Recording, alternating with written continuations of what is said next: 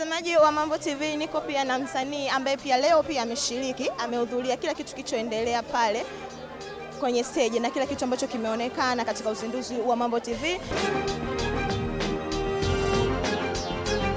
Mambo vipi? Poa hali. Karibu sana. Asante. Siku ya leo kwanza umeionaje kwa wewe? Ya, ni nzuri na ni hatua moja kwa industry yetu ya filamu Tanzania.